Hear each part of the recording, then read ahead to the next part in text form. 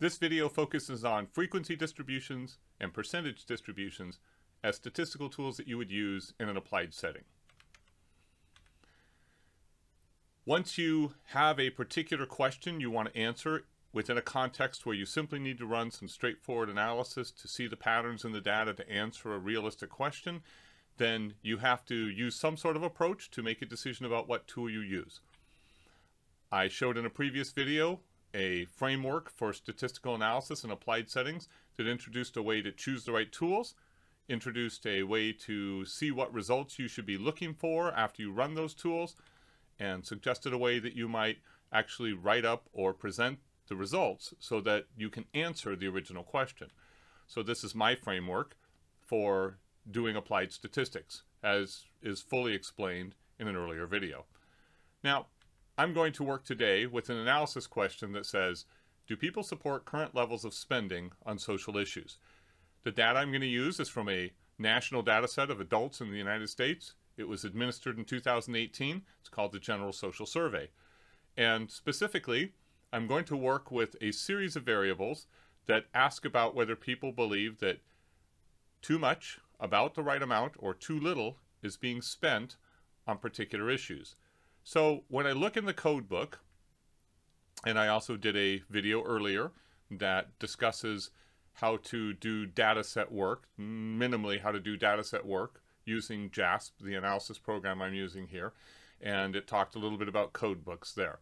But there's a code book for the General Social Survey, and here is the portion of the code book that introduces one of the questions I'm going to use in today's example. And this example question starts with a prompt where the interviewer said to the survey respondent, "We are faced with many problems in this country, none of which can be solved easily or inexpensively. I'm going to name some of those problems, and for each one I'd like you to tell me whether you think we're spending too much money on it, too little money, or about the right amount." And then there's a series of particular topical issues. The first one is space exploration. And so the person says, first, space exploration. Are we spending too much, too little, or about the right amount on space exploration? And the respondent would say, too little, they'd get a value of 1. About right, they'd get a value of 2. Too much, they'd get a value of 3. Don't know, if they volunteered that, they'd get a value of 8. No answer, they'd refuse to answer, say, I'm not going to answer that question. They'd get a value of 9. Or they were never asked this question. In the 2018 General Social Survey, there were subsamples, and some people were asked a certain set of questions about these issues, and other people in the same year sample were asked a different set of questions that worded things slightly differently. So in the example that we'll see here, in one of the list items that I will show you in a moment, it says, do you think too much, about right, too little is being spent on assistance to the poor? But in the other set, they asked, do you think too little, the right amount, too much is being spent on welfare? Now, welfare is a social system meant to help the poor, but people answered very differently depending on which version of the question they got. So this set of questions has some people who were never asked, and they'll have a value of 0. So I went through the code book, and I copied all of the different items out of the code book and put them together in this list. So here are the list of items that people were asked, do we spend too little, about right, or too much on?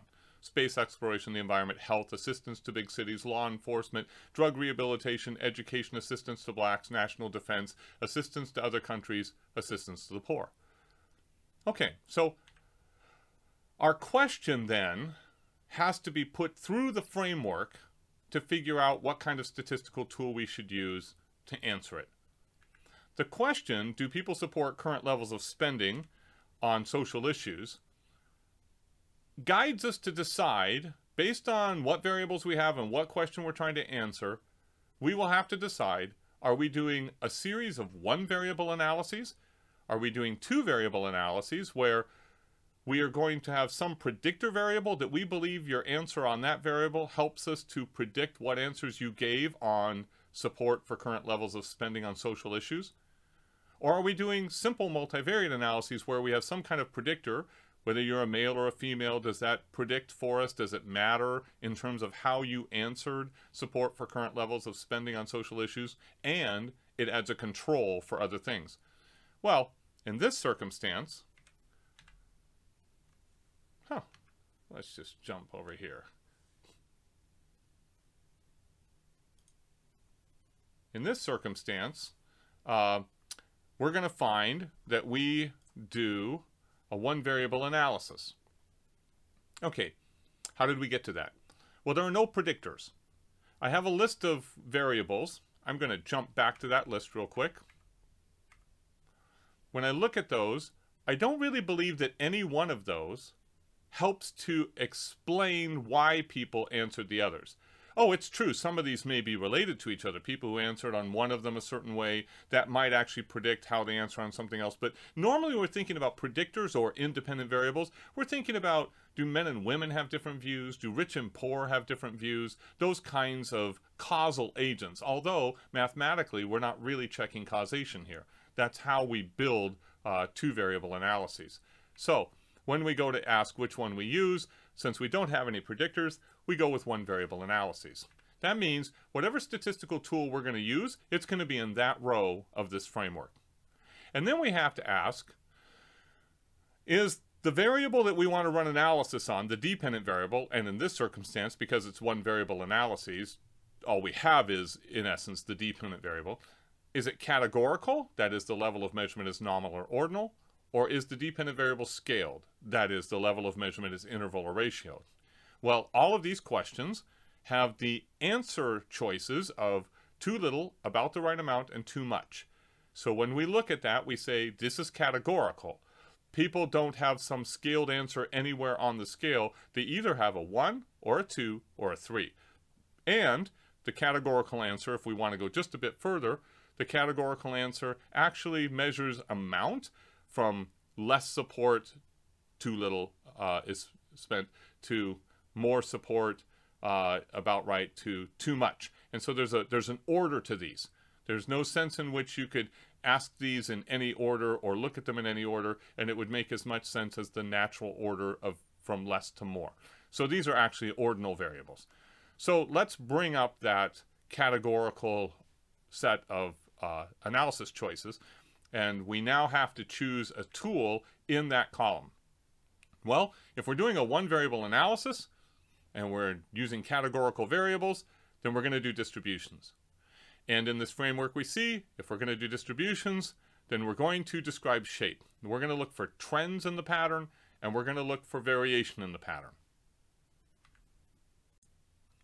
Okay, now that we've identified through the use of the framework which variables and the research question, which tools they lead us to use, and now we have some idea of what we're trying to do, let's jump over to the analysis program and see if we can figure out how to run it here.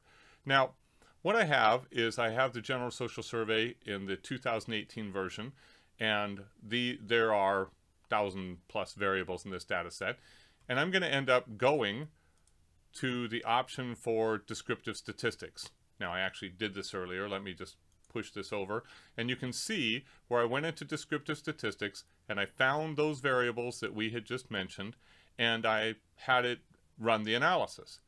Now, I could, if I wished, I could get rid of, because I'm not going to use them, I'm not using central tendency here. I'm not using the mean or the median or the minimum or maximum or the standard deviation. So I could make all those go away. And I am using the frequencies. I can turn that off and turn that on. And so you can see that for each variable now, I get a result. Now, I can take all of this, and there are a couple of things I can do. I'm going to choose this little arrow by frequency tables, and I'm going to copy. And I've now copied all of those distributions for each of the individual variables. Now, I can go into a variety of programs. Let me go ahead and open Excel for one example. And I'm going to right-click, and I'm going to paste it with destination formatting. And it's just going to drop it all in a clean form with none of the lines, just the actual text. All right. I also can drop it into Word. So here where I have Word and I have these variables that we're looking at, I can get all of the results and I could just drop them into Word this way. All right, and that's where you have to start. If you want to look at an individual table, you can actually do that. Now, I can delete that row and I can delete a whole bunch of things. I can just copy out these rows if I want to just have that part of the table. I can modify this and make certain words go away so that I can change it.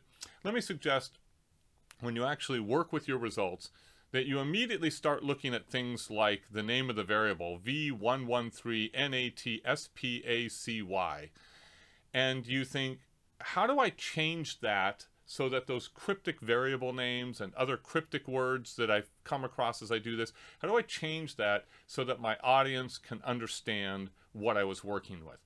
More on that in a second. But having done this, now I can actually look at the results. Here's the results for spending on the space exploration program. All right.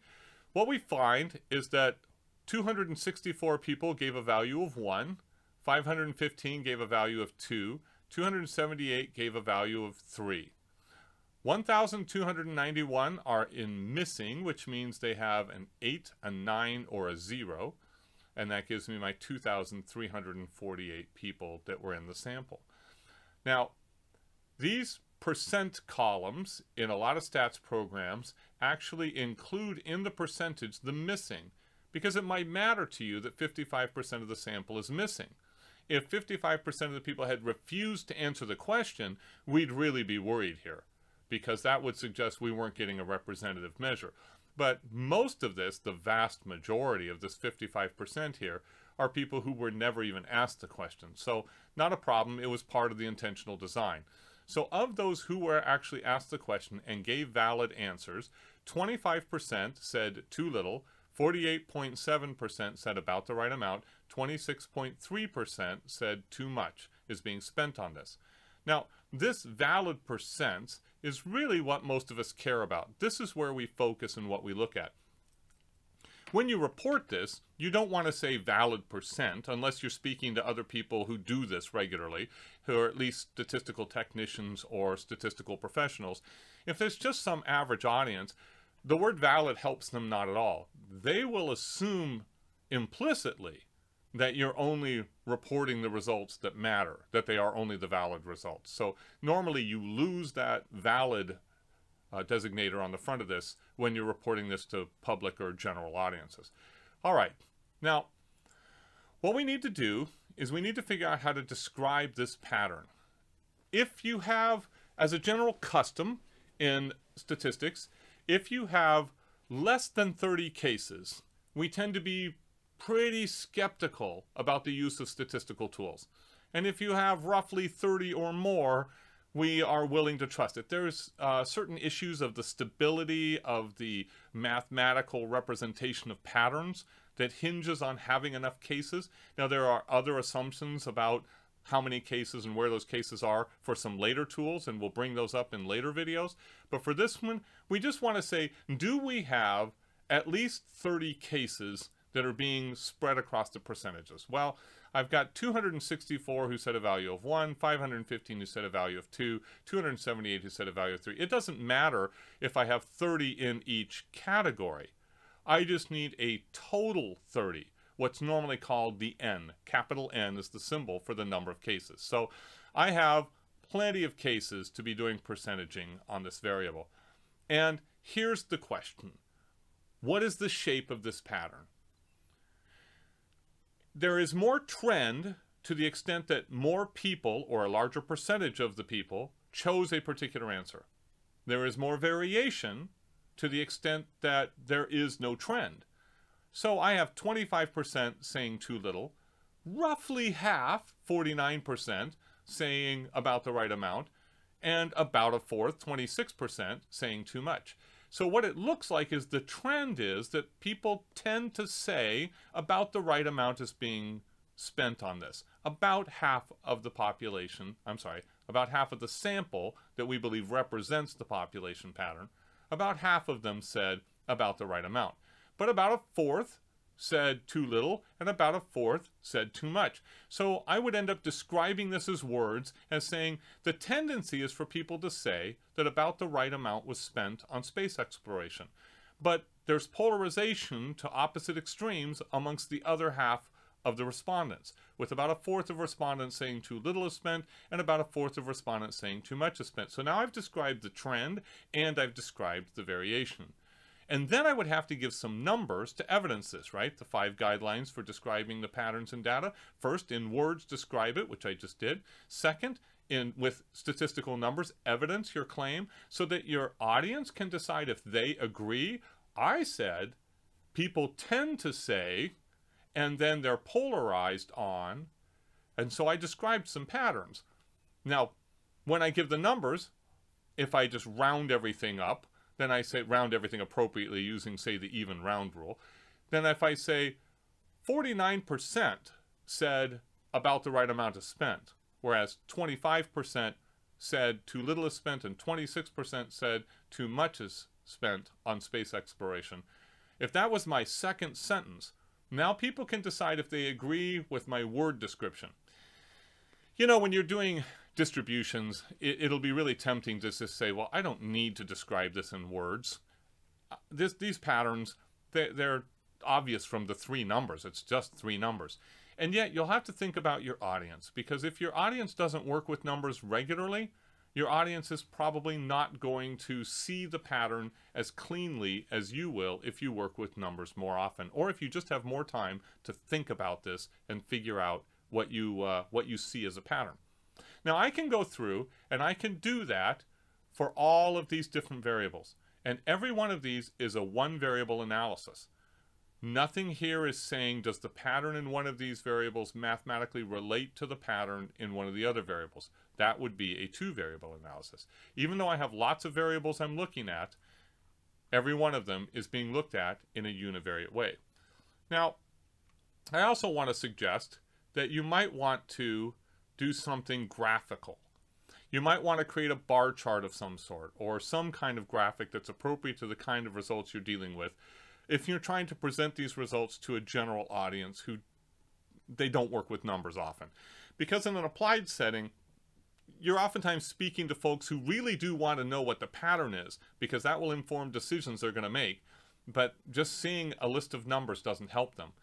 So here's what I've done. I've created a couple of different graphics. Let me show you how I went about doing that. I took the results and I pasted them into Excel, just like you saw me do a moment ago. Let me jump to the other sheet here, and you'll see where I went with that. I took a lot of these columns and I deleted them. So I could just right-click this and delete those columns, and I could get rid of these columns.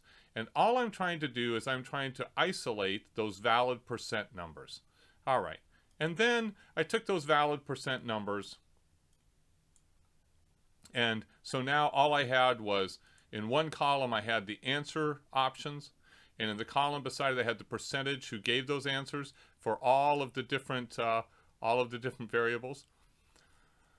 Then I gave an equation that basically said copy the name over here and then copy these 3 numbers over here, and I copied and pasted that equation so that it copied those things over. And then I took this whole column and I copied it because it's got a series of pointers. In essence, this is saying put in here whatever is in this cell over here. But I want it to actually have the number in it. So what I did is I took this whole column and I copied it, and then I came over here, nothing was in the column then, and I did a paste. And when I did the paste with actual numbers instead of doing the paste where it recreates the formulas. Okay, and so now I have a listing here where you can see that when I click on this cell, I actually have a number. Okay, I actually have the percentage. And then I just went through and I copied each of these and I pasted them until I had all of the different variables in the list, and I had the percentage who said too little, the right amount, and too much, and I copied that. I know, you're thinking, really? Can't the program just do everything for me? Sorry, this is why they call these things jobs. There's work to be done. You get paid to do this, hopefully. All right, and so then I I copied it and I pasted it, and there's an option when you paste in Excel and Word and so forth to transpose, and it flipped it. So now what was across the columns is now down the rows, and now I have a list of the variables and by their names, and now I have the actual values of too little, the right amount, and too much. Now, why did I do all that? Well, let's jump back over to Word here. If I go back up to the top, you'll see that I copied that and dropped it here because I wanted to be able to grab all of this and I wanted to drop it into a chart. So I'm not going to actually go ahead and create a full chart here, but if I choose to insert and I choose a chart and I choose to insert a chart, let's say that we're going to do that horizontal bar chart, and I choose to do this chart type, then it's going to give me a place where you have the variable names and then you have the actual too little, about right, too much, and I could just paste that in so that I could create this chart. All right, and when I did that, I created this chart. Now I've done a little bit of manipulation. I added a legend, I added a caption across the bottom. I moved the legend over to the side. But most importantly, what I did in this particular one is I went into the chart design and I said edit data in Excel, and I actually took this just like this, and I sorted this, and I sorted it in a custom sort so that I sorted by too little, so that's going to be column B. And I'm going to sort it from smallest to largest. Now I did that because now instead of having them in the order that they are in the data set, and really who cares what order they are in the data set, it's sorted from those that had the smallest percent say too little to the variable that had the largest percent of people say too little. Now that creates that creates this diagram. Now you can see that too little is in gray, about right is in orange, and too much is in blue, and you can see which variables, which issues people tended to say was too much was spent, and then it's kind of spread evenly, and then you can find down at the bottom where people, when they're saying too little is being spent. Okay, so this is one example of a graphic you could use. Here's another example. This is called a stacked 100% bar chart.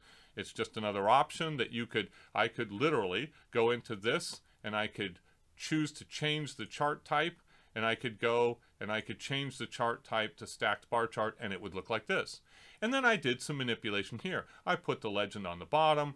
I put data labels in, right? If you're going to do this and you're going to report these things to folks in an applied setting, you need to think about how to make it look good enough that they can see what they're seeing. And now you can really see the movement in terms of the percentage as you go from one variable to another that said too little is spent on it. Too little is spent on education, right? And then too much is spent on aid to foreign nations, I believe that says. Right, assistance to other countries. Now, notice what I've done here. I went in, originally the chart just had these cryptic variable names. That's nice, but who knows what those mean? My audience isn't going to know what that means. So what I did is I went into this, and again, I went into the option to look at the data in Excel, and I went and I changed the titles, the labels for each row. I changed them so that they were the wording from the actual questions. And now I have text that anybody can look at this and they can see how the public views spending on these different issues. And they have it in an order where not only can I see the pattern in any one variable, I can see the pattern across all of these variables, where people tended to have one view, where people tended to have another view. All of this is still just using percentage distributions. All of this is still just using one variable analyses. It's just a bunch of them all put together. Okay, so we've got that. And I've already shown you that you could just use these tables as well. But now you can see how, for a lot of audiences, this might be a lot more helpful to them than just this list like this, with no effort to try to clean it up for them. If your job involves doing applied statistics for an audience to understand what's seen in the patterns, then you need to seriously consider how you're going to present the stuff so that people understand why you're saying what you're saying. All right, let me jump to another document here and give you a template for how you might report these results. All right, so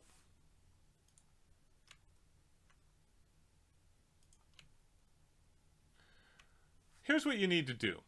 If you're going to present this, this information has to go in your presentation. If you're going to write this up, it has to go in your report. So in your report, you would need to have some kind of title ideally. And the title ideally is going to make it clear what question is being answered, what is being studied. You could actually title this report something like Views of Spending on Social Issues. And nobody has to go, well, oh look, it's, you know, Conceptual Report 7-3B. What is that? Who will remember a week from now what in the world that means? So use a title that your audience understands, that they can go, this is where I'll find the answers to the question I'm asking. You should give an office or a person or some contact information so that whoever's reading this can get back to whoever created it if they have questions.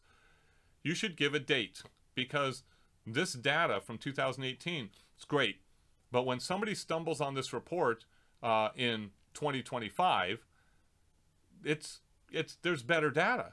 Now, there is no general social survey any newer right now. They only put one out every 2 years. And so fall of this year, 2020, there will be another one out, and I could start using the 2020 data. But there's no 2019 data from the general social survey. So this is the most recent data. But by having a date on this report, people can understand what they're seeing. Now, 5 guidelines. One of them is stay true to the cases. So you need to report what the cases are, and you need to, in this report, always talk about the right set of cases. Don't wander off and start mentioning other cases and confusing the audience about what cases you actually have data for. You need to say what the variables are, right? Stay true to the variables. Stay true to the measures. One of the 5 guidelines for reporting your results. You need to give your findings by describing the patterns in words and including your statistics as evidence. In my list of guidelines, those are 1 and 2, right? You have to not just give numbers, unless it's politically untenable to actually describe anything, because in some offices, the reality is that you may be facing disagreements in the office, and you may not have a lot of power, and you may decide that in that circumstance, I will just give the numbers and try to stay out of the battles about what should be done with program X. Okay, but to the extent that there's not some major political push that is dangerous for you, then describe in words, because most human beings, they understand through words, not just lists of numbers. And that will also guide you in deciding which numbers to bother to report, because you'll report the numbers that are necessary for justifying your words. And enough numbers that people can see if they agree. So you don't just cherry pick numbers that are only the ones that support. You give enough numbers that anybody can then evaluate if they would have written the same thing that you wrote in terms of describing the pattern. And then stop.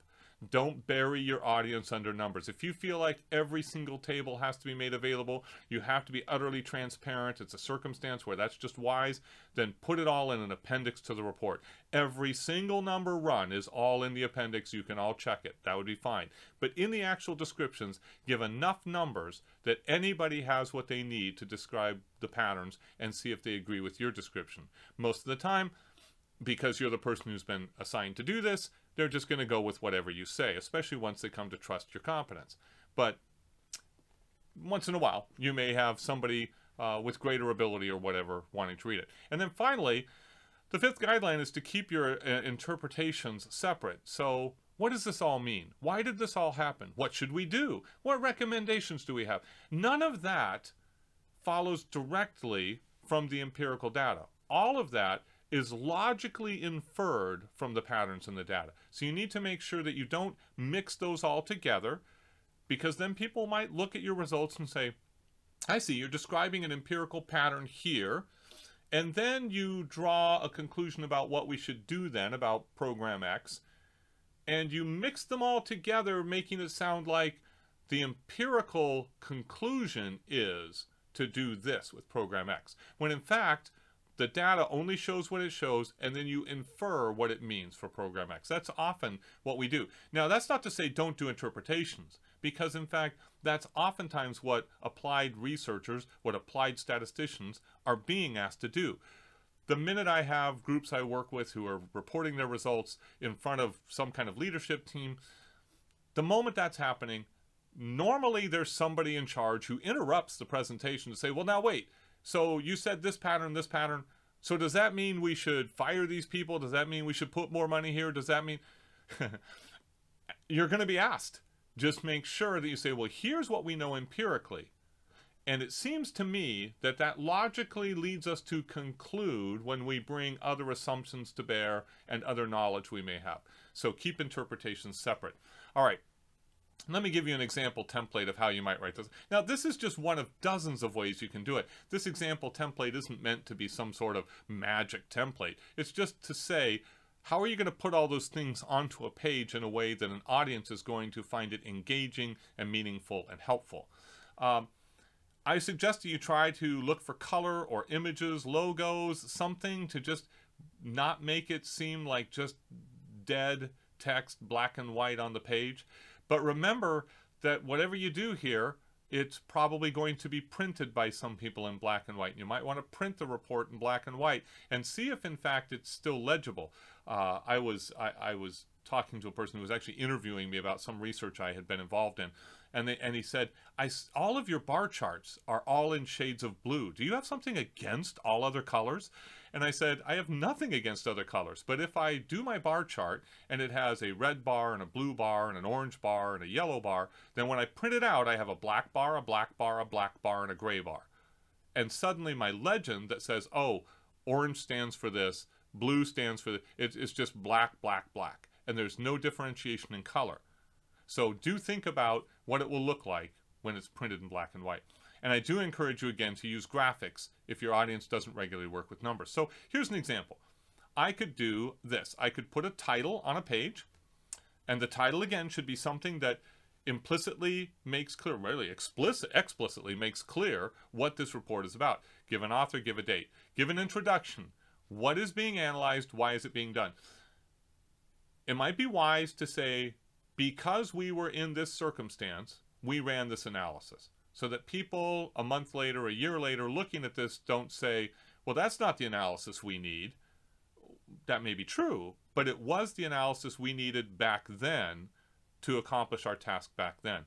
And then people can't it's harder for people to misuse your results to answer other questions at other times. And then I give an example here of providing a sidebar where you give information about the variables and the cases. Really, you should say variables and cases. So this is the 2018 General Social Survey. It was collected by the National Opinion Research Center. They have a website that you can go to learn all about it. I would say all that here.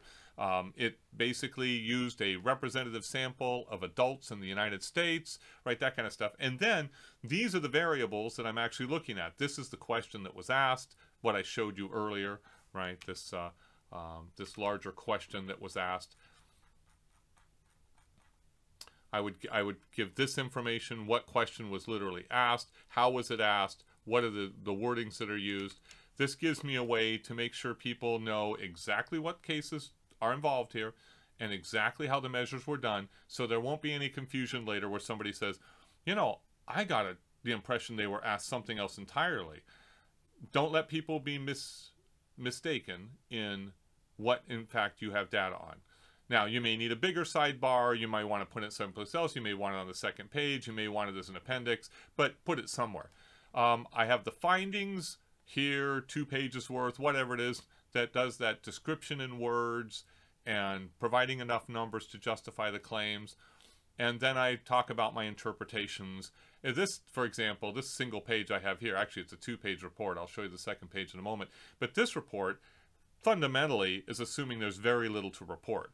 And then on the second page, I have the figure that I put together, and then I have some conclusion, the main points I want to leave them with, and then I have my references. Here's how you find the website for National Opinion Research Center or the website for the GSS. There is one for that as well. Here's where people have reported earlier research findings and informed what we were doing. If you have any references here that undergird your work, you would put them. Now, this may spread across 3 pages, 5 pages, whatever it may take.